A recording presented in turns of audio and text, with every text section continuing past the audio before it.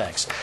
Our reporter Lisa Olliges has been covering this story really from the beginning, and right now she's at 7th and Range Line. She's on the phone, and we're going to go to her now. Lisa, can you hear me?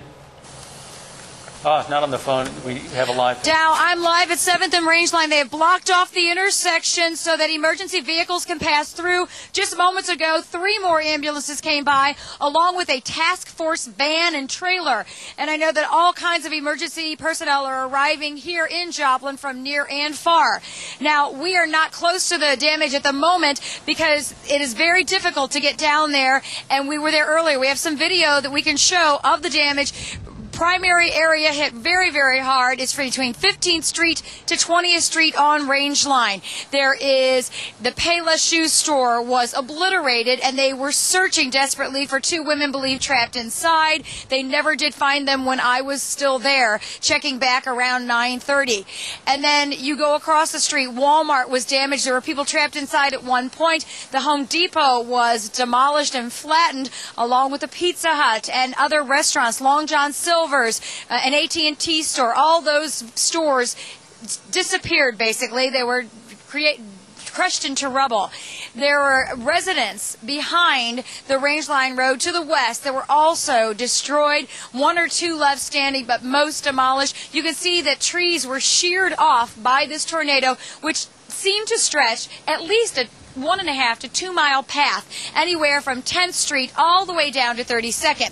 In trying to get to Range Line, I was on 32nd Street, had to get onto the highway on 249 to come back around, and I saw tractor trailers flipped over, a truck stop with many, many destroyed vehicles crushed.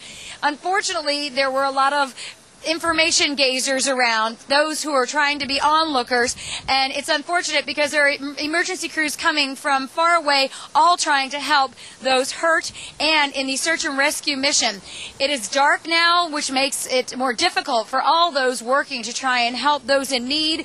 We know there are people displaced. There were buses brought in to take folks to the Leggett and Platt Center as an emergency shelter. We know there are other shelters set up as well. Power is out along much of Range Line, and they do have sheriff's deputies and other personnel trying to prevent anyone who's not an emergency official from getting into the area, which is the situation right now. We do know that we believe that there are fatalities. There were folks I talked to at Pizza Hut who told me that they survived by going into their cooler, and some of their friends didn't make it because the cooler disappeared, and these 2 young people we talked to were spared. It's an unfortunate day here in Joplin. A big part of the business district on Range Line is destroyed, and there are lots of people coming to the aid of others, but it is still a very dire situation. People are asked not to come to this area, and I know that Lynn Onstadt, the PIO for the city, did tell me that they were calling out all city employees to report for duty at the Public Works Department and trying to get them to the scene to help. Reporting live from Joplin, Lisa Olliges, now back to you in the studio. All right, Lisa Olliges, thanks. We're getting some information now on some addresses of some emergency shelters. We're going to have that and more for you when our tornado coverage continues right after this.